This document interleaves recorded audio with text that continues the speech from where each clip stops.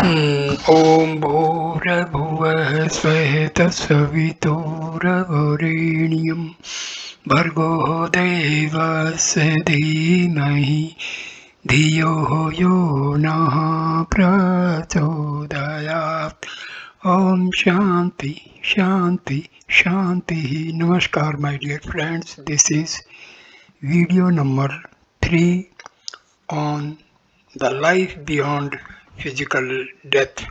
This is video number 3. This starts with chapter number 4, the heaven.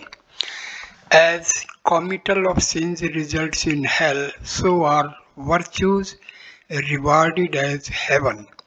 What should be regarded as a sin and what as virtue? The issue is complex. It has been dealt with in another book by the author. For the time being, it is sufficient to understand that deeds performed with a feeling of love towards other beings and purity of heart are virtues, and those with selfish motives and hypocrisy, sins. Human mind may endeavor to define and justify sins and virtues according to one's convenience, but the inner self identifies them without any ambiguity. A dumb person may not be able to describe the taste of sweet and sour, but he does know what it is. Acts of virtue instantaneously provide peace and contentment to the soul.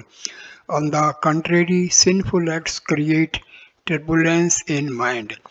Though religious rituals are somewhat helpful in providing purity to mind, they themselves do not constitute religion.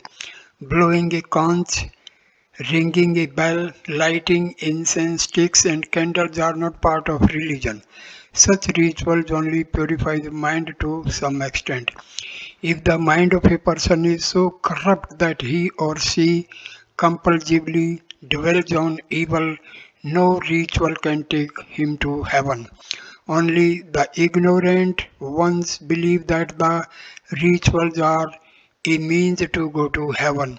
Virtues like kindness, love, benevolence, and truthfulness are components of all religions. Only those traits which provide contentment to the soul could be regarded as virtues and are the exclusive means for entering the gates of heaven.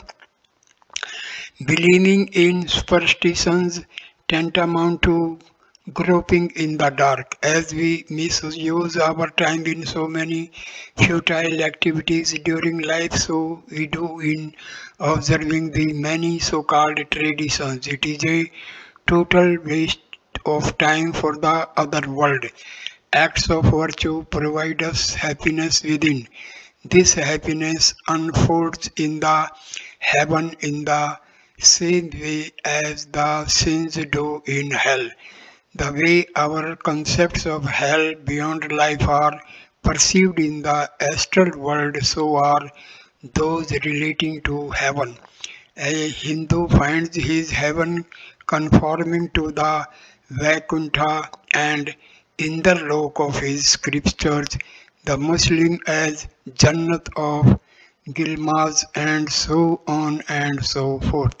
It is because heaven and hell are only conceptual projections of our points of view in this life. In the life beyond death, the pleasure of heaven also lasts a particular duration. The objective of heavenly bliss is to upgrade the virtues imbibed in the soul so that in the next life, becoming more activated and invigorated, the being is able to interact with a much more subtle sphere of existence, Adhik Sukshma. Unaware of this truth, the ignorant think that heaven is full of means and materials of sensual enjoyment. This is not true. Only those individuals deserve experience of heaven who had already achieved total contentment of sensual gratification in material life. For the slaves of sensuality and leeches of lust, heaven remains a far cry. Had heaven stood for abundance of wine, beautiful women and sex, which belong to material world only, there would not have been any necessity for the aspirants to perform so much penance and austerity. Tapascharya. All of it would have been achievable anywhere in this world in lieu of money. As a matter of fact, heavenly bliss does not mean material happiness or sensual pleasures. On the other hand, it is the extra sensory happiness felt by the inner self. The pleasure experienced in this way is of a much higher order than that of felt by the human body in this world. Scholars, pundits of science of spirituality are aware of the infinite power of the soul. Being a component of the omnipotent God, it is competent and self-sufficient in every respect. There is no reason for disbelieving or considering it incredible that soul can create a heaven or hell as it wills. The scriptures mention that in the beginning God, who was the only being existing at the moment, willed to create the cosmos by transforming his existence as the only existence into a multitude, Ekoham Bahusayam, and thus he became omnipotent, present as the innumerable animate and inanimate beings of cosmos.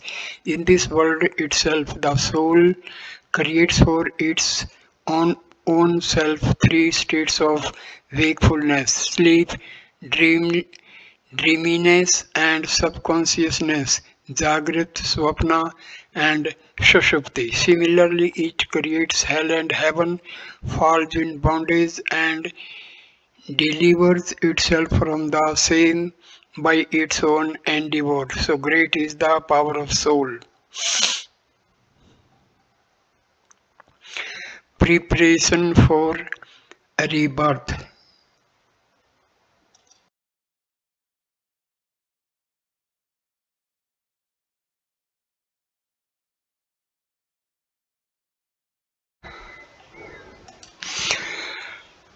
Chapter 5. Preparation for rebirth. As mentioned earlier, in the astral world, the initial one-third duration of stay is spent in resting, recuperation, the succeeding one-third in going through the experiences of hell and heaven, and the remaining in making preparation for the next birth in the material world. After the perceptions of hell and heaven, the being feels particularly encouraged to make a fresh beginning in the next life. The punishment in hell wipes out earlier serious sins, but stubborn habits persist. In parlance of spirituality, the hardened traits which are carried forward by the soul in the next birth are known as sanskars.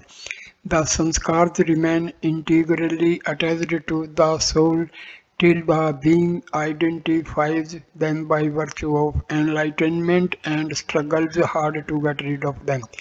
It is the sanskars which are responsible for the bondage of soul to the cycles of life and death and consequent good and bad experiences. God has provided absolute freedom of action to the human being. It weaves the cobweb of sanskars around its soul out of its own free will and remains entombed therein. Maya, the inability to perceive the world in its true perspective, is only a synonym for ignorance. Why does an individual make one's own self unhappy by getting entangled in a self-created bondage of ignorance is an enigma. This complex phenomenon itself is described as the insurmountable bondage of Maya in parlance of spirituality. The sanskars accumulated in previous cycles of life and death are not totally wiped out even after making penance for the evil deeds in the other world. As a habitual gambler desires to bet again and again after losing a number of times, or an addict craves for the drug in spite of repeated suffering, the being looks for a place to be born again because of old habits. An average person generally looks for a familiar socio-geographical environment of previous life. For instance, a farmer in this life who has accumulated sanskars related to farming would like to take up the same profession in the next birth. Instead of becoming a businessman, let us not assume that some alien super being compels the soul to take rebirth as a person in a particular environment. Man, by virtue of his own sanskars, is motivated to be born at a place of his choice, like a vulture flying high in the sky looking for a carcass. The soul searches an environment of its liking in the immense space around the world. As mentioned earlier, since the intellectual faculty buddhi of the material world, which uses logic and arguments, does not exist in the astral world. The soul does not manipulate for a better worldly status in the next birth, which does not conform to its habit of previous life. As a small child used to living in a poor family prefers to live in a hutment rather than a palace. An individual accustomed to the sanskars of a business environment likes to be born in a family of businessmen. More or less 50% individuals prefer to be born in their erstwhile household or family, unless insulted, accused, or ostracized. The being desired to take birth in the same house, family, and community or its neighborhood where it was living in the earlier life. The same holds true about the geographical preferences, since the language, customs, and culture have a deep imprint on the psyche. All beings, with very few exceptions, prefer to live in the state where they had been living in the previous life. Thus, unless there is some specific reason, an Italian would not like to settle in India, nor would an Indian in Turkey. Our physical senses find it difficult to identify the psychological environment or the state of psyche of an individual, but the beings of the astral world can do so very easily. They wander around the family where the environment appears congenial. The beings of the astral world also have recollections of their earlier life cycles, and because of previous attachments to people and places, they are instinctively attracted towards them. At times, because of a long passage of time, the attitude of soul towards the previous environment undergoes a change, or on the other hand, the environment of the erstwhile family itself changes. In such an anomalous situations too, the soul at times takes rebirth in the same family. Birth of an idiot in a clan of scholars or a saint amongst sinners is thus indicative of one of the following situations. Number one, either while passing through several cycles of life and death, there have been some change in the environment of the family while the soul continues to retain the old sanskars. Or number two, the soul has molded itself into different frames of sanskars, but it is attracted towards the said family because of personal attachments. It has been repeatedly asserted that each being has the freedom to change its sanskars by changing its behavior character. Hence, if a child born in a family has a different nature, it indicates either some change in the ancestral traits of the soul or an old attachment of the soul for the family because of which it gets into the incongruous association. Having located a family of its liking, the soul hovers around it waiting for an opportunity to enter the material world. When a woman therein becomes pregnant, it makes an entry into the womb and after 9 months forces its way out to the external world as a newborn baby. Many experts are of the view that the soul reserves the embryo beforehand and permanently enters the body of the child when it is about to be released from the womb. In my view, when the sperm and ovum fertilize, the soul takes charge soon thereafter and begins to live in the embryo lodged in the womb. There is a general misconception that living in the narrow confines of the womb is a very painful experience for the unborn child. It is not true since the underdeveloped brain sense organs hardly inhibit the freedom of spatial movement of the soul since at the stage it does not have any particular attachment to the body. By virtue of its faculty of animation, Chetna, it is able to wander around beyond the body using the womb as its nest. However, a little before the moment of birth, when the sense organs of the child acquire maturity, the being loses its freedom and immediately tries to force its way out along with the body of the newborn. This is the period of spasms during the delivery, Parsava Kal.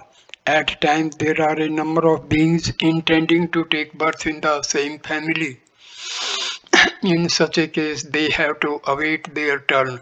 In spite of the intention to enter the womb of a particular woman, if it is not its soul's turn, or if the woman is not in a position to conceive, a stopgap arrangement is sought and the being has to choose an alternative place for rebirth.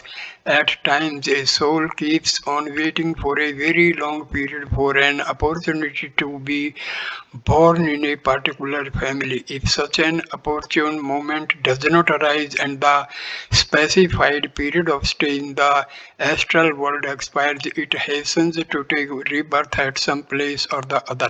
As a strong urge to vomit forces one to discharge instantaneously at an inappropriate place, so does the being hurries to accept an unintended environment on expiry of his tenure in astral world.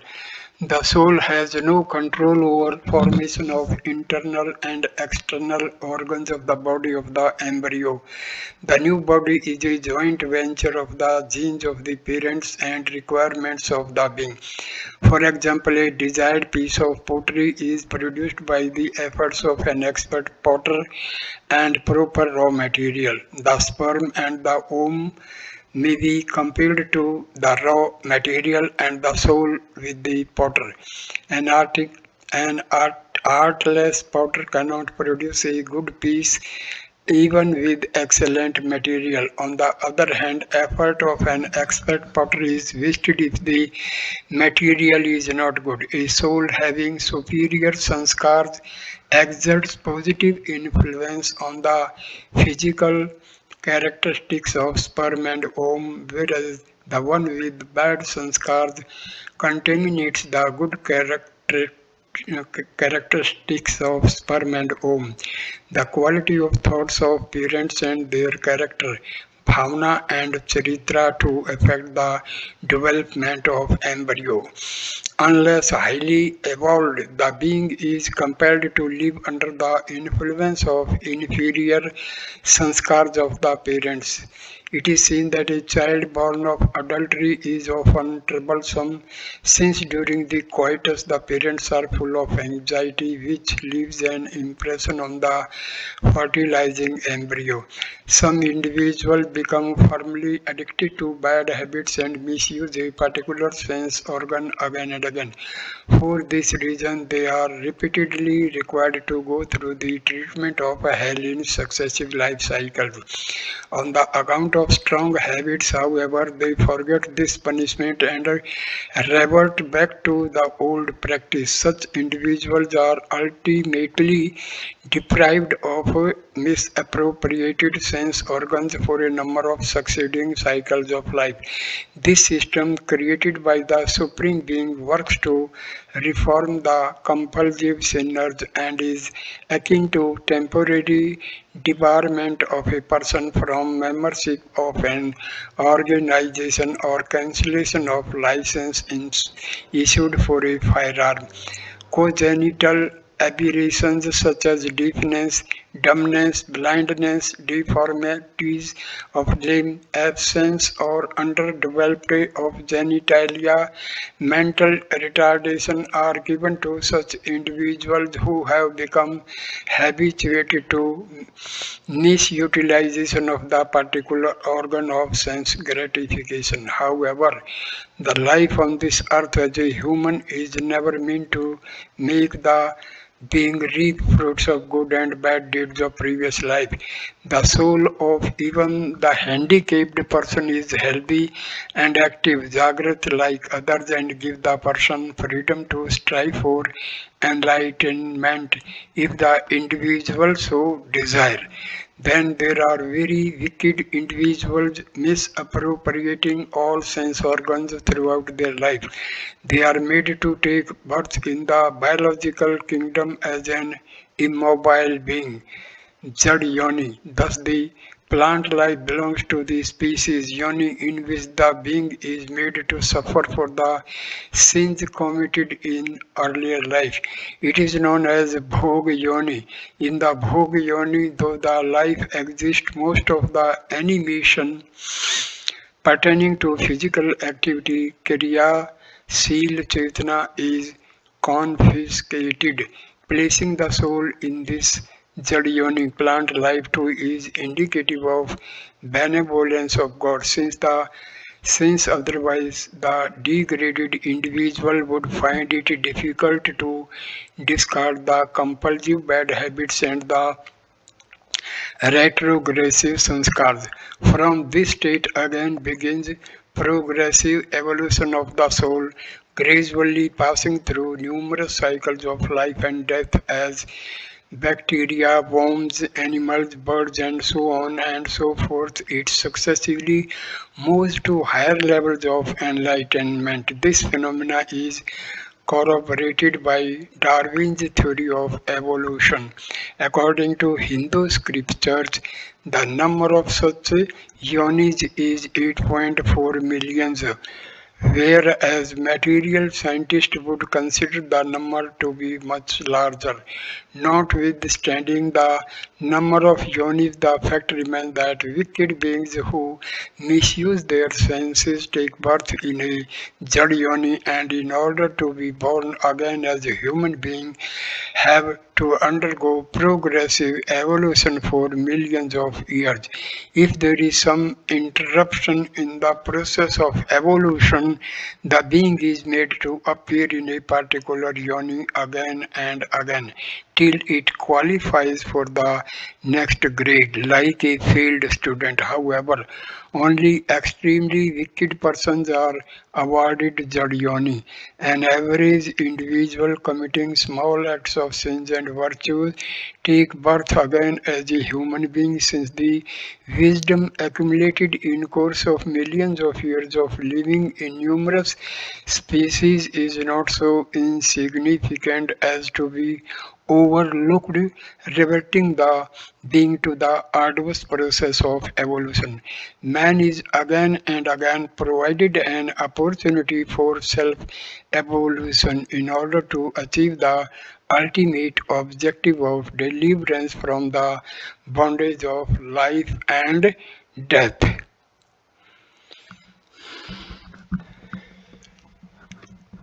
I conclude this video here. Please like, comment and share the video and subscribe the channel. Namaskar my dear friend. Next video number 4 will start with chapter number 6, Ghosts and Spirits.